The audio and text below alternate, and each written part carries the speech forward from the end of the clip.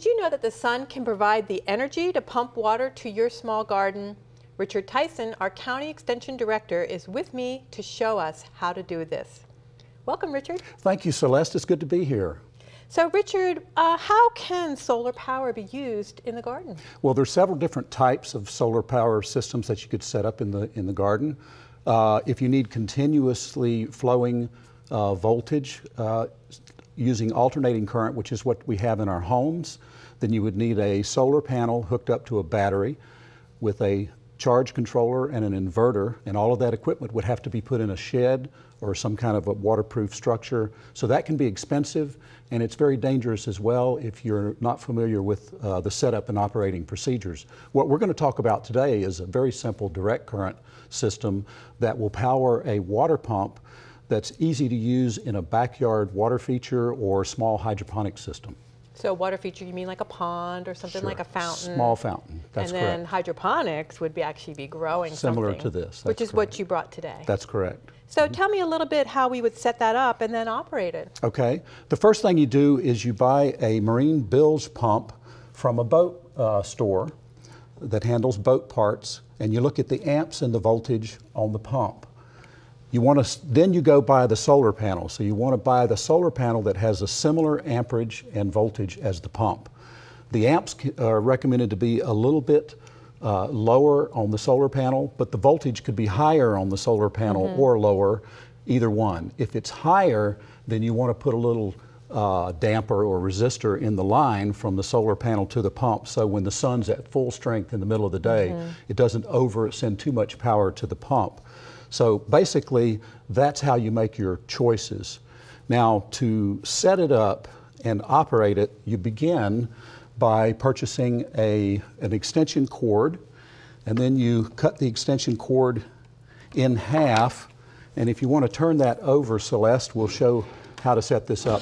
The plug side of the extension cord is what you hook in to the back of the panel.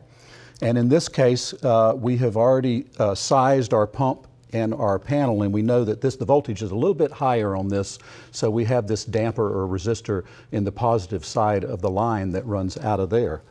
Then you take your plug-in side and you attach the wiring from the pump to the wiring from the extension cord, and make sure that your positive and negative lines match up with each other.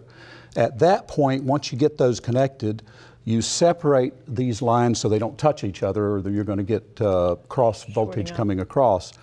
And you get a silicone caulking material that's waterproofing, and you completely saturate this whole area with the silicone, and you let it dry, and at that point, the system is ready to plug in.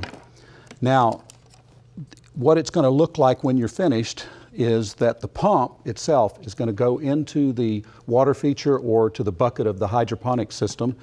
You have your silicone covering, which waterproofs it and seals it, so that a lot of times, especially in a small pond, this part is going to be sitting in the water as well. So that's why it's important to have that silicone on there. And then, since this is the plug-in side of your extension cord, and you just attach it to itself, basically. And at this point, when you plug it in and the sun's out, the system starts operating, or the pump starts pumping.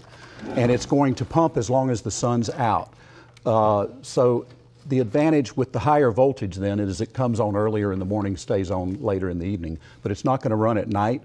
And during the wintertime, when you have 2 or 3 days worth of overcast weather, you may need to provide some supplemental water to the hydroponic system, but of course the pond circulation wouldn't matter that much.